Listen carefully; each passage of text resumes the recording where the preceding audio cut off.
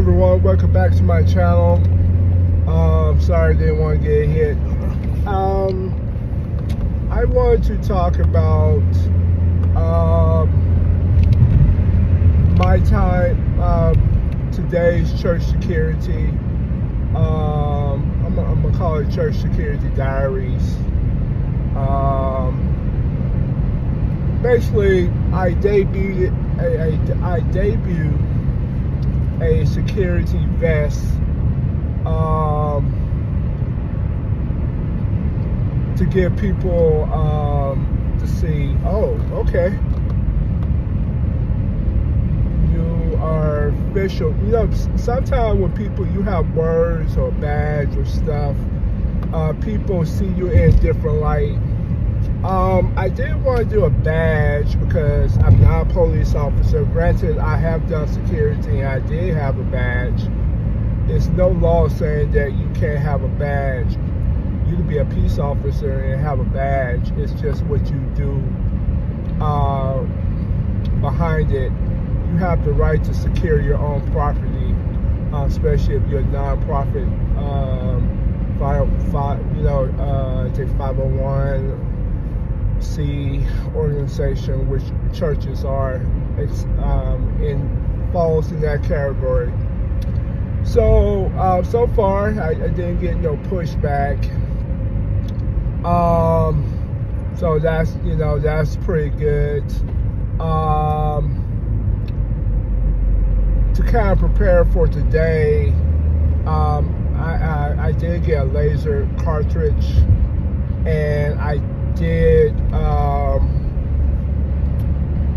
work on my dry fire, take it out of the holster, take it off the safe, put it on the laser. I have a laser now on my G2C. I'm gonna practice without it, just for timing, but if I need it a pinch,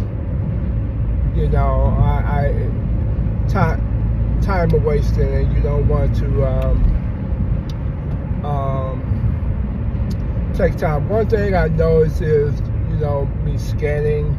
Okay, sometimes what I was doing before, I was doing security, but nobody didn't know. So when you're looking to scope things for safety-wise, you're looking for threats, mental health,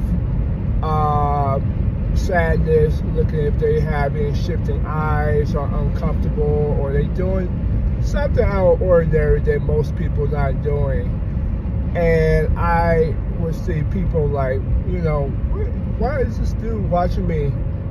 And I'm like, okay, let me get this security thing so people know that I'm not trying to wear you out. I'm just trying to scan. So I'm learning. I'm getting more comfortable in the role. I'm learning about being friendly. I'm not a social butterfly person. I'm a one-on-one person.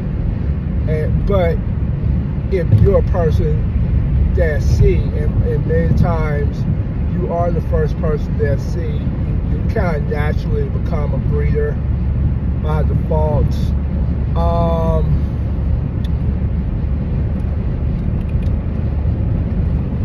Sometimes I take it a little too seriously, but really it's not serious, but really is. So you just making sure, watching, like, okay. So I definitely feel like, hey, I'm protecting, hey, I'm doing, and people realize that's what I'm doing. So when you have identity of who's doing what, it makes it easier versus, something that show you what you're supposed to do. So I'm happy for that. I'm happy. I'm doing God's work. No saint I'm at least protecting people who can't protect themselves.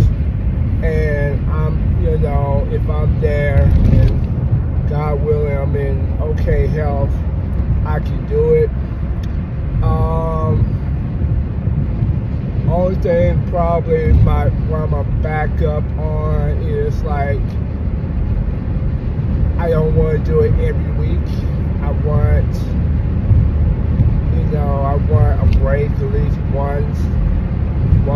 one time a month, just sit and somebody else do it, or so it's a lot of eye movement to people that needs to know, like, I'm watching, there's something's okay, I'm shaking, like, or I thumbs up, like everything's good.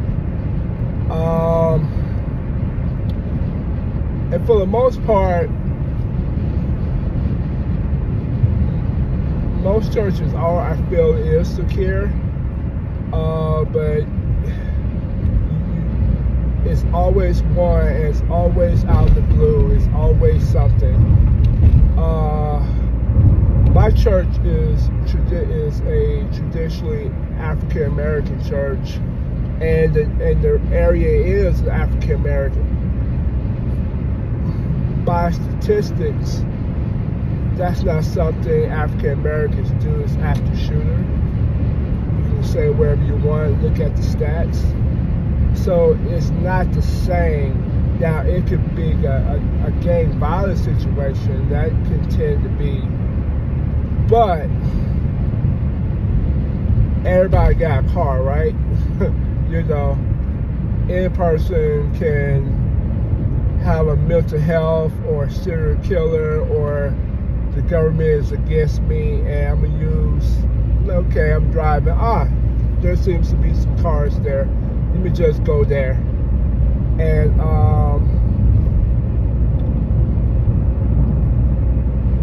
that's the risk, right? But if you're doing your job, securing the areas, protecting, work on a legit security team. And I was talking to the pastor, like, I've been seeing your emails. We're going to talk on it and really put it into paper. And that's all I really wanted. Put it into paper, make sure everybody's good. That's it.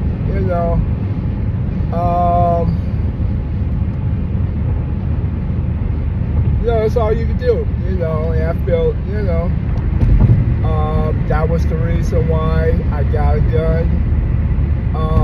It's for just this purpose. I didn't feel like I needed one before. Felt like I could get out in a situation or avoid most of it. But there's a level that guns can do what less lethal cannot do. Less lethal can give you personal protection and help you get away from a situation. I believe that. But if you're in the scope of security and you gotta know your region, it's only so much you can do. It can do a lot. It can do a whole lot, but it's not going to protect the masses against a gun assailant. It's going to do okay. You can even slow them down with pepper balls, and then boom, boom, boom, boom, pepper ball, and then they get choked on that, and most of the time, take away sight, sound, smell, it'll take away the fight in person. That's just a general cross.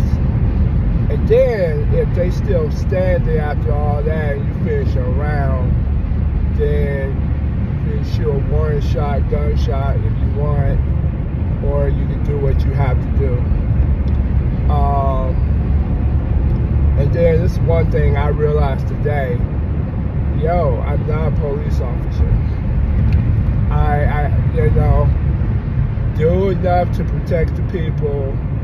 Let somebody call the police and let the real people that's trained, legally trained, take over and get my information. Granted, I do have more martial arts skill than most police officers. I don't care what you say. You may be offended, but check my receipts. I do this 4 to 5 days a week, my martial arts. To the cops I know, they may go back training twice a year at most. So I feel like I have a leg up, but you know, I'm getting more comfortable in the role and I'm doing what is needed, and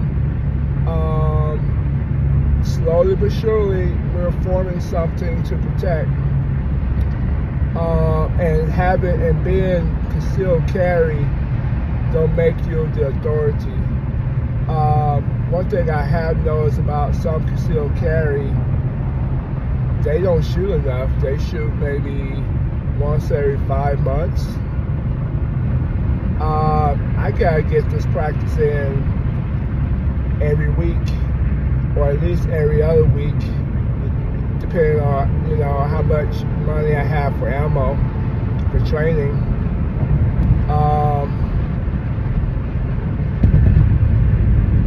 Like tomorrow, I'm going to the range and I'm shooting 24 shots. And that's my limit for the day. Maybe on a happy day, I may do 100, like Christmas or something, you know. But I gotta keep living and affording this stuff, and have enough ammo to protect when everything's done. So, long story short, church security. I did my job. And also I had a person who had camera, had access to the videos of all the surveillance cameras. So that was good. When you have multiple people having